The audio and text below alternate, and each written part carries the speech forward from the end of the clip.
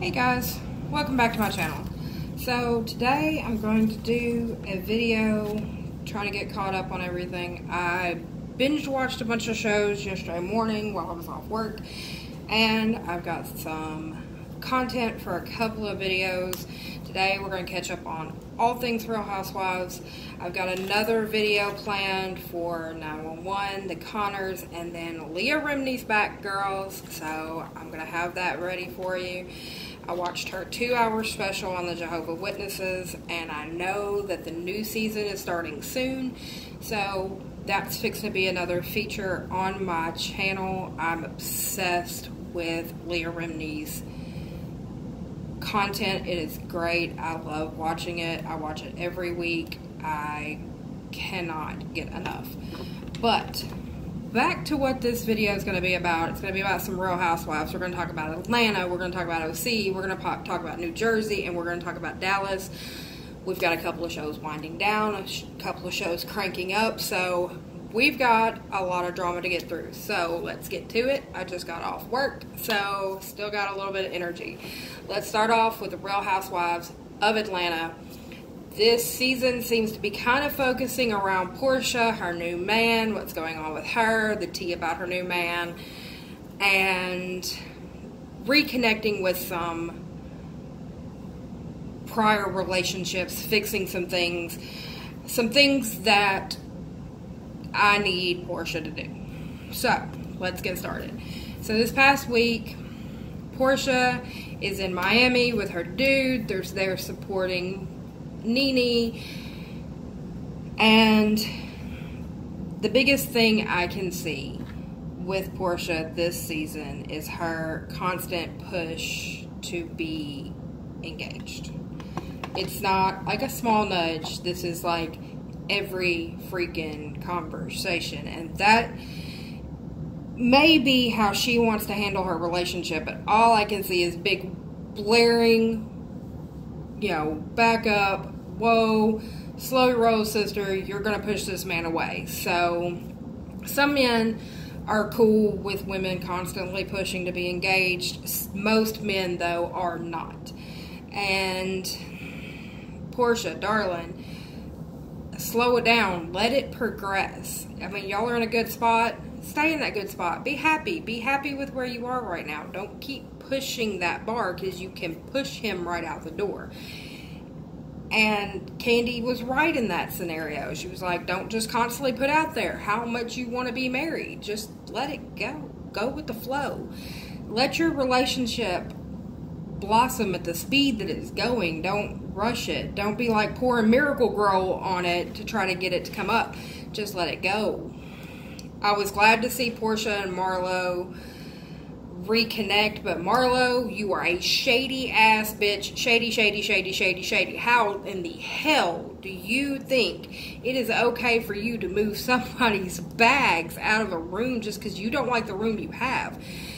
I don't get this. I'm not big on rooms. Like, if I go somewhere, if we're staying in a hotel room, it could be the size of a closet, because I'm going there to go do stuff, not sit in the room. And ladies, y'all don't sit in the room, so I don't get where the big deal is. It's all like prestige and points and, oh, I have a nicer room and I have a better view and I have this and I have that. Who cares? Y'all are out doing stuff. I mean, the room is basically wash your ass and go to bed. That's what a room is for. I don't understand it. I don't get this thought process. And Marlo, that was shady as shit. And you're lucky that Portia's in a different spot in her life. Because if I walked into the room that I'm paying for and you done moved my stuff out, I'm going to show my ass all the way. No problems with it. I mean, I don't get it. But so I'm glad that Porsha and Marlo have made up. I'm glad that Candy is kind of being more tolerant of Porsha in the group, and we're not constantly harping on the same thing.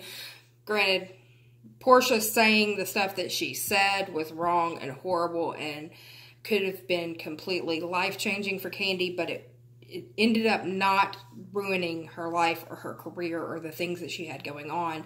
So at some point, you have to accept that apology and you have to work on that relationship. And I'm kind of glad to see those things are starting to go. But it does seem like Atlanta this year is going to be drama, and it seems like it's going to be focused in Porsha's direction yet again. So let's just wait and see what this week's going to be all about. Now, OC. Man, I'm going to need y'all to wind down because I just cannot take this level of petty. I mean, Tamara, you are really going over the line. You ran your mouth about Shannon, and it got back to Shannon. I don't understand where you're so pissed off. I don't get it. Like, you were the one out there saying stuff. Granted, you didn't say the mentally ill stuff, but you said that she is sad, that you feel sorry for her, that she's always crying. I mean, you're putting out there the building blocks that everybody else is just feeding on. And now you want to be mad at Gina because Gina told her. Gina didn't say your name. That was Kelly. And when all of this plays back and you see that that was Kelly, you're going to be sitting there going, you know what, I was really fucking stupid. Because you were really stupid in this instance. Kelly's the one that mentioned your name. So, I mean, you just keep running around. Now you're running around and you're talking about Gina. So you just swapped out Shannon for Gina. And you talked to Gina. You told her that you were upset. Gina explained what she said and told you what she said, and at that point, that's where it should have been dropped. But instead, you keep going around and you keep doing the same thing. Now, Emily and Gina, y'all ganging up on the Shannon Tamara drama is unnecessary. Y'all putting your viewpoints into that friendship is unnecessary, and you don't know the inner workings of that friendship, and you're going to cause a problem doing that. So, chill. Now, I'm going to be honest, I loved seeing Kelly and Michael being at the performance as a united front for their daughter. That was great. I'm a divorced parent. My ex-husband hasn't seen his child in almost 4 years. My son, this past weekend, just had a play performance. And it was me and my husband now, his stepfather, who is his dad. They're supporting him. At other shows, it was my parents, you know, friends of the family, what have you. But when it comes down to it, when it comes down the line, kids want their parents there. And I'm glad to see Kelly being adult enough to be able to sit there with Michael and go through the performance.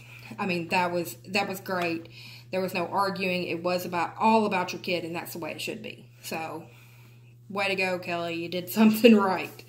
Now, I'm going to need you to back up out of everything else, but you're doing something right there. Going on to Emily's little gathering with the tea reader.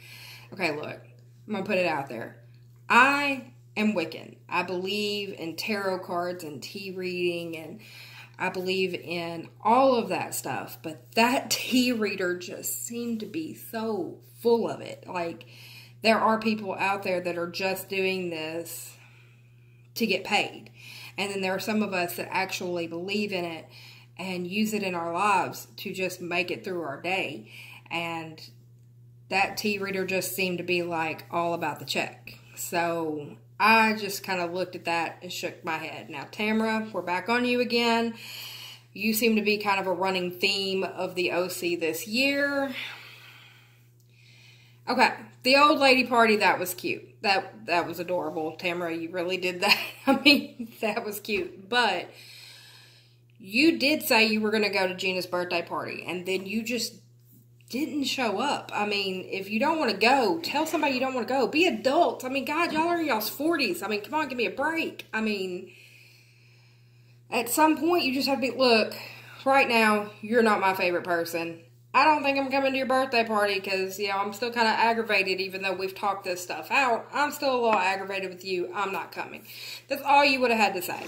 You didn't have to pull the whole ignoring people's phone calls and not answering FaceTime and, you know, all of this stuff. You could have just blatantly said when you were invited, I don't want to go. We're not in a good place right now. And that would have been it. I mean, nobody would have been bothered. Now, Gina and Emily, y'all doing that shady ass shit where you're talking and making fun of them while they're on the phone with you. I mean, you know that Tamara's there and Vicky's there and Shannon's there, and y'all are making these comments, I mean, that's ridiculous. I mean, that's childish. You're showing your age. You're showing younger than your age, because you're acting like a bunch of 14, 15, 16-year-old girls at this point, and you're not. You're not. I need all of y'all to grow up a little bit. I think y'all have got way too much bleach in your hair and too much sunshine, something, but I'm going to need y'all to chill. I mean, you may not agree with some of the people, and you may have issues with them, but sitting there and making fun of people openly on the phone is bull. So, stop it. And Tamara, you just had to keep pushing that button with Shannon. Now you want to bring Emily into the mix and talk about how she's comparing Shannon's behavior to her mentally ill mother. Isn't this the same thing that Shannon was doing about Gina's divorce and everybody was down on her about it? I mean, you're just making life observations. Gina made a life observation. Hey, she kind of reminds me of some of the behavior I've seen out of my mom. My mom has mental issues, but, you know, y'all know her better than I do. Emily, you probably shouldn't have even said it in front of them, because here we go. This is fixing to be a shitstorm. Buckle in, darling. You're fixing to have to ride this one out. Because Shannon's not going to let that go. Shannon got pissed at the girls about saying she might need to be on medication with the going through a divorce thing. I mean, how do you think she's going to react with somebody going, well, she's showing symptoms of mental illness? I mean, it's going to be a shit show. That probably should have just been a conversation you had with your husband off camera, maybe. Just saying. But we will see this week how this is going to turn out. I don't think it's going to be good. I think it's going to be bad. But hey, they could surprise me. So, on that note, we're going to move over to New Jersey. And from the looks of it, it looks like it's going to be another season with Teresa fighting with Joe, fighting with Melissa. It just looks like it's going to be bad. I mean, it's not shaping up well. So, Marge, your husband is looking you in the face, and I said this last week, and I'm going to say it again. Your husband's looking you in the face saying you look just fine. You don't need to change anything. Now, understand, you may look in the mirror and go, oh, but I want to tweak this, and I want to do that. I mean, I look in the mirror all the time. I'm like, I wish I could get rid of this. I wish I could get rid of my gut. I wish, you know, I didn't have so many, like, little wrinkles under my eyes, or the crow's feet forming, or these lines on my forehead, but I'm never going to go to the step of doing plastic surgery, because I just don't see the benefit when I start weighing the cost. They're putting you to sleep. That could be a permanent sleep. I mean, you were freaking out with your mom because the surgery was taking longer than what the doctor told you. Do you want to put Joe through that? Do you want to put your mom through that? I mean, really and truly, I look at these women and I'm like, y'all look gorgeous. I mean, I don't get why you're down on yourselves. I don't get it.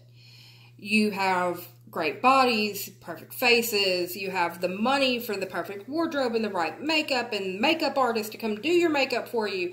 Meanwhile, I'm over here struggling, trying to get my contour right, and, you know, my highlighter kind of disappeared on me in the middle of the night, and, you know, I don't have anybody to do my hair and makeup. I just have to figure it out on my own. You have enough privilege to make yourself look gorgeous. Get the right skincare program going. Get enough sleep. Lay off some of the alcohol. Boom, you're good. I mean, just saying. Teresa, your father's upset. I get it. He lives with you. You hear it. You have to deal with it. I understand. But that's where you look at your dad and go, Dad, you need to talk to Joe about this.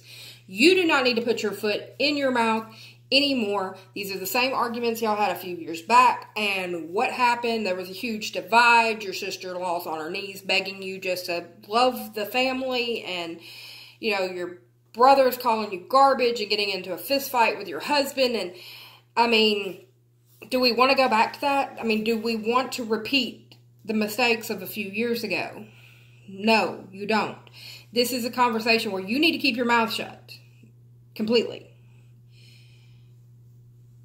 Now, we're going to move on to Dolores. Dolores and Frank, I mean, y'all have a strange relationship. I'm just going to say it. I've been divorced. I hate if I see my ex-husband's name pop up on my phone. I mean, I don't have to worry about it that often, but every so often it'll pop up on my phone, and I don't want to talk to him. I definitely don't want to hang out with him. I don't want to live with him. I mean, y'all have a great relationship. It's good for your kids. Kudos to you. But, I mean, your kids are out of the house. They're in college. Your ex-husband's still living with you. I mean, it's weird. It's hard to process. If it works for you, it works for you. But, I mean, just understand, everybody else looking at the situation is like, I don't get it. I don't understand. Now, Dolores, you're walking around here with issues with people, and your issues stem from Siggy. Point blank, period. I know you and Danielle butted heads, but your problems with Marge all centered around Siggy's issues with Marge. They were nothing to do with you. So I need you to drop that one. I need you to also chill out a little bit. I mean, you are a very aggressive person, and me being an aggressive person, I can see it and I can understand it. I'm that way as well. And there are a lot of times that my husband is like, you need to chill. You are way too far out there. I need you to bring it back a little bit. And so, Dolores, I'm going to be my husband's voice in your ear. You need to bring it back a little bit. Chill out a little bit. Now, Danielle. Girl, Marge is your friend. She is not your wife. She is not your child. If she wants to have relationships with other people, she can. You went way overboard with this whole thing about her going to the axe throwing party that Dolores organized. You're bawling and you bring out all the bad stuff. You want to talk about her cheating on her husband and how in the world can you and Dolores get along? You were a cheater. She was cheated on, yada, yada, yada. You went below the belt because your feelings were hurt over your friend having other friends. Are you in junior high? Are you in junior high? Because that is how junior high kids act. Chill out. Marge is still your friend, and she was still sitting there trying to talk to you. And you freak out and walk out and leave her to go, what just happened? I mean, that is ridiculous. That is childish. That is immature, and you need to chill out. You and Dolores are on the same page. Both of y'all need to chill out a little bit. I mean, point blank period, y'all need to chill.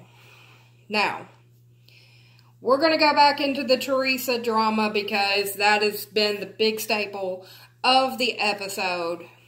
Easter at Teresa's. It's not so Eastery or fun or family oriented.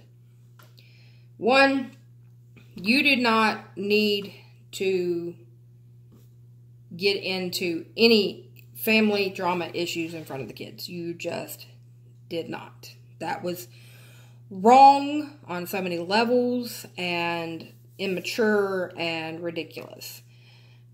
I mean, that should have been a conversation of call your brother up. Hey, Joe, I just need to talk to you. Dad's saying this stuff.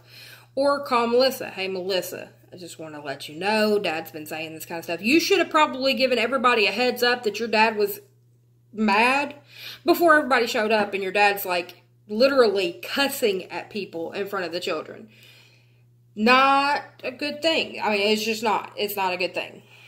And Gia, you need to control your 17-year-old daughter. I'm sorry. Yeah, she's 17, but she does not need to be getting involved in anything to do with your brother, your sister-in-law, and your father's relationship. That is not a child's place. She is a child. And you should have told her, Gia, mind your business. My son is 13. If he was 17, I would still tell him what's his business and what's not his business. And that was just not Gia's business. She does need to stay out of grown people's conversations. That is a grown-up conversation that she did not need to be in the middle of. And Melissa was completely right in calling her out on that. That was ridiculous. Now, if Gia wants to call up her uncle and be like, hey, Uncle Joe, we need to talk. Grandpa's been saying this, and whatever. That is something totally different. Y'all are already involved in a heated discussion because you've already made Joe mad. You're already involved in a heated discussion, and here comes your 17-year-old daughter sashaying in something that is not her business. She needs to stay in a child's place. Point blank, period. Get your kids under control because they are wild. Now, Teresa, you made me very aggravated, and I can say that from a person that has to work every single day for the stuff that I have. I have to work every day. My husband has to work every day just to maintain the lifestyle that we have. And I mean, it's not great, but it's comfortable. People have to work. Just because you get to sit at home and run your businesses out of your home and pop off a cookbook here or go and do a speaking engagement here or whatever you're doing to get your money, and do you boo, go get your money, whatever. But you're still getting to stay at home every day. You get to go to the gym twice a day. You're living in a very nice home. You drive very nice cars. You wear very good clothes. You have very good bags. You have the lifestyle that everybody aspires to. Does not mean that everybody that has a similar lifestyle gets to live their life that way. Your brother works. He works. And I can say that from a person that grew up in a construction family. Not only did I grow up in a construction family, but I actually worked construction. That is a hard job. And when you get off work, you don't want to deal with anything else. You want to come home, you want to eat, you want to take a shower, you want to chill, you want to relax, you don't want to deal with anything. I can understand your brother's point. I work as a 911 operator. My father is sick with stage 3 cancer, and there are days that when I get off work, I'm like, I really should go see my dad. I really should go do that. But I'm tired, so I'm going home. I'm going to call him and check on him, and then I'm going to go to bed. You know, I mean, and that's not even a physical job. It's just a mental job. Your brother does a physical job. He's in construction. When I was working construction, I would get off work after an 8-hour shift. I would go home and lay down in my floor until I got enough energy to get food because I was tired. And I was much younger. I mean, I was in my teens. Your brother is, 1, not a teenager anymore, and 2, he is working to support his wife and his kids and give them a lifestyle that he wants them to have. You should respect that, and you should understand that. Point blank. I mean, that's what he's doing. He's not just sitting at home, chilling out, watching TV, and not coming by and seeing your dad. He's not just, you know, at a restaurant running the books and decides he doesn't want to come and see your dad. He is working a physical job and is tired and wants to go home and relax. I mean, some of us just don't have that privilege. So you need to lay off your brother. You need to chill out. He is not a child anymore. He is a grown man with a wife and kids and responsibilities, and you need to understand that. If it is so crucial for you, put your dad in the car. Drive your dad to the work site. Go take your brother lunch, and all y'all can see each other. There are things that you can do to foster that relationship that you're not doing, but you're being critical of the relationship, and you need to chill out. So, next week's probably going to be some more Teresa, Melissa, Joe drama, and that kind of seems to be the tone of the season, so we're just going to see where that goes. We're going to move on to Real Housewives of Dallas.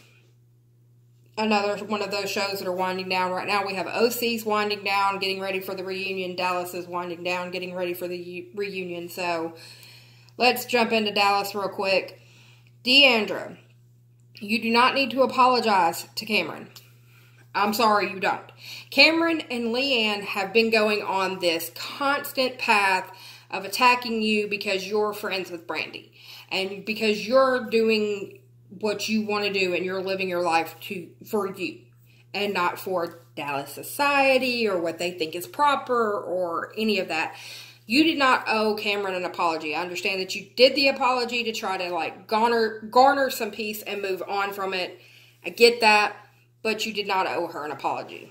She has been constantly attacking you throughout the season, and she should have been apologizing to you.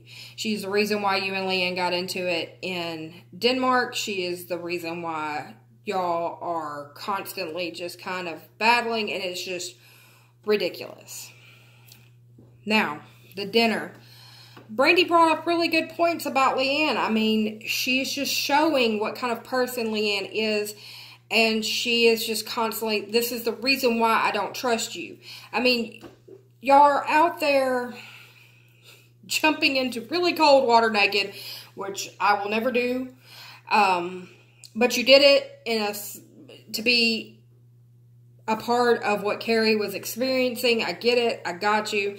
But what does Leanne do? She whips out her cell phone and she starts videoing you while you're naked after you've had all these problems. I understand you being mad. I would be completely mad. I would have demanded to see her deleted. I would have demanded to see all of her emails afterwards and made sure it wasn't saved anywhere, because Leanne's sneaky and shady like that. I get it. I get it. And everybody else should get it, because this has been a pattern of Leanne's. Girl, you had your points. I'm good. Go, Brandi. Go, Brandi.